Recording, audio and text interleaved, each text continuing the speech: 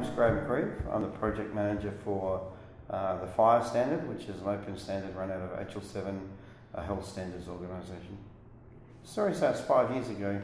It was clear 5 years ago that the industries were going to be transformed by digital disruption, that it needed to happen in healthcare, that the standards that we had weren't going to lead to any progress at all and were failing, that APIs were clearly going to be the future. So we decided to take the API approach, bolt onto it our healthcare knowledge that we had generated through 30 years of doing healthcare standards, and hopefully people would like it.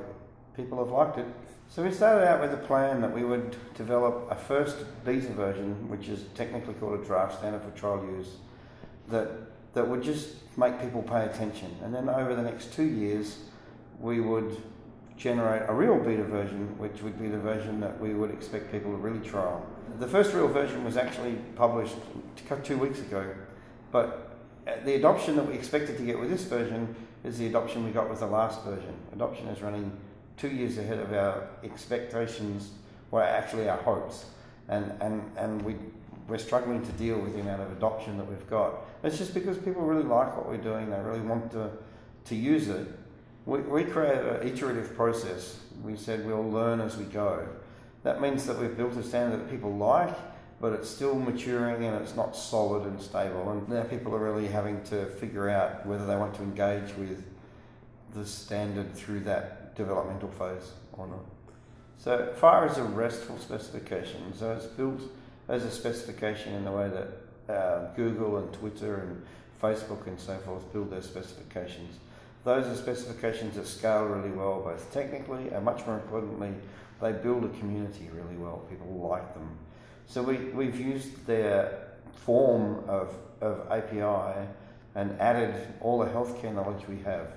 Clinical treatment, medication management, diagnostic reporting, patient management, financial management, a whole lot of technical supporting infrastructure that has arisen in healthcare to support SNOMED CT and Argonaut and Loink and so forth over the years. So we've taken all our knowledge of how to work with them and added that to a RESTful API and then published that as an open standard that anybody can implement solutions that solve the common problems in healthcare.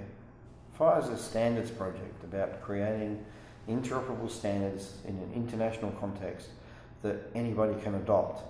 In order to do that well, we have people actually need to get together and adopt them as a community and test them out between each other and prove whether things that we design work and then feed back to us about how things do and don't work so we can respond to that. Argonaut is one of those projects, a really important one that gathers the key major system vendors and leading institutions in US to test out FHIR, a particular use of FHIR, which is clearly around the requirement for them to publish APIs as described in Meaningful Use 3. So they're clarifying the technical underpinnings of what will be required in Meaningful Use 3. And then they're checking that it works, writing a set of rules about how the capabilities of FHIR will be used and feeding back to us when they find issues with the specification so that we can fix those in the future. Well, no, FHIR spec is about mapping the data to an API. And we've said, look, the API will be provided one way or another, but there's a bunch of work need to be done to provision the API, to protect the API, to control access to it, and that has to be done by everybody. We don't do that as part of the specification, but most systems that adopt the specification will need to do that. Apigee offers a canned way for them to hand those onerous but relatively irrelevant to healthcare responsibilities over to a third party which can do them more efficiently, and therefore they can focus on health rather than all the mechanics of providing an API. I think that's a really important accelerator within the ecosystem, and I look forward to seeing lots of people within the ecosystem adopt an accelerator program like that so that they can focus on the bit that we do well, which is the healthcare part. The specification, there's bits we've worked on that are very mature, that have had a lot of use. The base API has had a lot of use and is pretty mature.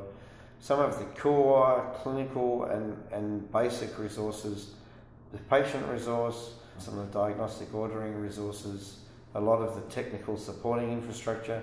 They've had a lot of use and a lot of adoption and even in production now already.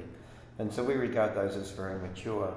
But other areas of the specification where we know that the specification's still undergoing testing and development, we know that if you start using FHIR to support, say, the process of ordering medications and then refusing to provide them and tracking an actual active medication system, there's areas there that we haven't explored and we don't know whether the solutions, we haven't proven that the solutions work. And then there's some other parts of FHIR where nobody's ever actually interoperated with this content before. It's never been done. And we don't even know whether the content in the specification will be useful or not.